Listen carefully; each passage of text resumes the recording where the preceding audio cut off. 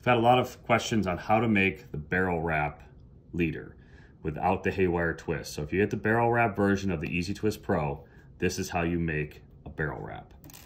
Start with a wire. This one's 13 inches long. This will get you about a 6-inch leader when finished. So we start on this side here. We put the pin back at 3 o'clock. I do it facing me. Now the tag end is going to go down almost to the base.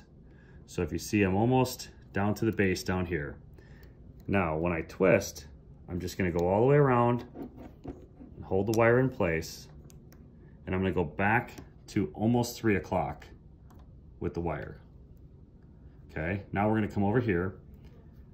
We're gonna put the loop around the hook here. We're gonna put the tag end on this side, and then we're gonna put the other end in there. We're gonna push our retainer on there. Then we're gonna twist the head towards us and hold it in place. Now with this handle here, I'm gonna crank 4 revolutions. 1, 2, 3, 4. A little reflex in it there. Now I'm gonna remove the holder, take it out. That's your barrel wrap. Now what we do next is I take the wire coming over the wrap and down, and I'm gonna make a 90-degree bend right here. So now that's kind of a handle for us. I'm gonna take this handle and wrap it straight up alongside the wire. I'm gonna go here, and it just snaps.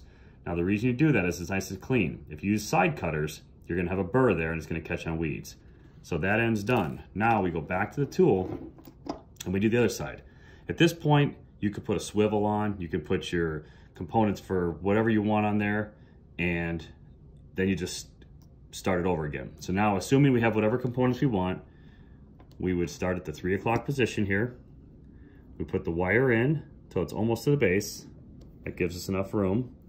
We're gonna wrap down and come straight up around past 12 o'clock, all the way to almost 3 o'clock, and then come out, okay? Now, actually, if I wanted to put a swivel in the eye, I would put the swivel on right now and leave it hang there. So now we straighten our head, we put it back on the hook, and we make sure our tag is going this way. We lay it in the grooves, we close the holder. Now we twist the head, and we kind of just hold this just to get started, and we do our 4 wraps again. Once we get going, we don't need to do that. 2, 3, 4, kind of reflex it. Now we remove the wire from the tool.